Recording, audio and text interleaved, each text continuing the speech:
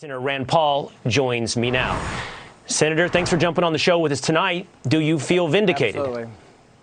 Well, yeah, but it's not really about me. It's ultimately about the safety of the country and the world. You know, if 5 million people died from a virus that came out of a lab, wouldn't we want to know? Wouldn't we want to try to prevent this from happening again? You know, they've experimented with other viruses that are much more deadly. This virus has been very deadly, but it's got a 1% mortality. What if you had a virus that had a 15%?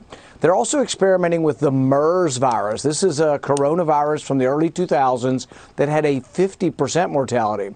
And here's what they say. They still to this day are trying to get around the truth.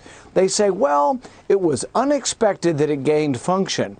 Well, how do you know if it's unexpected or not? It's unknown. If you take a virus from a cave, you combine it with a virus that has a 50% mortality, it either is going to be more transmissible or less, but you don't know in advance whether it's going to be worse or better. So when it gains function, that is something that actually is expected. Some of these viruses are going to gain function, and then the possibility of leaking out, I think, is a horrific thing for mankind. But realize that Dr. Fauci's been steadfast in this. He said early on, even back to 2012, that should a scientist catch one of these diseases and spread it as a pandemic, that the collective accumulation of science would be worth the deaths of the people who die. And that's the question people need to ask him, but nobody on the left will ask him, was it worth 5 million people dying? Do you think that moment, that clip that we played of that interaction, and you had numerous interactions with Dr. Fauci now with this information, do you think that was perjury? Was he lying to you under oath? Is there anything for you to do now? Is there any accountability, Senator?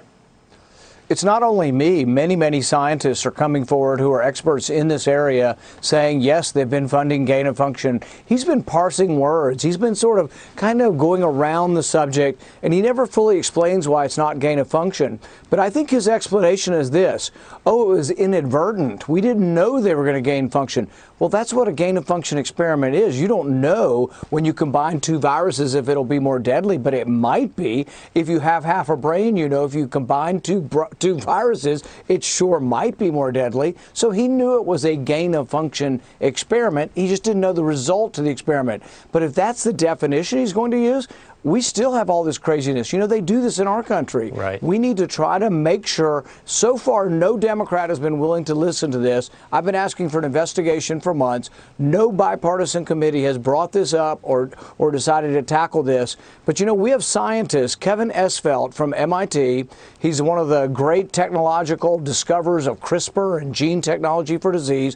He's not a partisan. He wrote in the Washington Post a week ago that this is a civilization-ending kind of research, that this research could release something that could destroy civilization. That's coming from a scientist. That should scare us all. You know, Senator, I know what you're saying, and we heard it at the time. He's playing semantic games with you. He's arguing with you about the definition of gain of function. He's weaseling out whether or not this satisfies, quite honestly, just his definition of gain of function. I'm sure there's going to be some semantic games about whether or not he knew EcoHealth Alliance had broken their grant with the NIH. I'm sure there are outs, but there needs to be some accountability for twofold, I think, and you laid out one of them, right? One is this gain of function research goes on, and the other is Dr. Fauci's word is gospel. People don't question his word on a host of things. So I have to ask you one last time, is there anything you can do to force accountability? Well, we've referred him already to the Department of Justice, but this is a very partisan Department of Justice. That's really, they have a big problem. You've heard of domestic terrorism with moms at the school board meetings. So I think they're going to be spending time going after moms and parents complaining about what they're teaching at school. But I don't know if they have time to go after Dr. Fauci for lying. And no, he should be. He should be held accountable, because what we have developed is a system of health care in our country where doctors are afraid to speak out because he'll cut off their research funding, where doctors who have talked about innovative treatment to try to help people survive COVID are being lectured and told, we'll take your license. This is the kind of thing, this top-down centralization of medical authority, that's not good for the country. It's also not good for innovation, because in a crisis like this, a doctor will stumble upon something that really works, and we may well learn from that, but not if the doctor is told you'll be fired if you do anything outside the algorithm. Senator, if he won't be investigated and he won't be fired, should Dr. Anthony Fauci resign? Without question. And the biggest lack is for lack of judgment. He continues to think that we should fund research in China. As we speak, EcoHealth is still getting money for research in Wuhan. There's a project from 2020 to 2025 that, to my knowledge, Anthony Fauci is still in favor of funding. He says that's where the bat viruses are. We got to go there, without any kind of understanding or comprehension that perhaps the Chinese Communist military or government isn't the same as dealing with a democratic government elsewhere in the world. He hasn't really realized that that might be a problem, and they actually might have, not just unintentional problems, but actually might have intended or intend to create things that would be very damaging to the world. Right.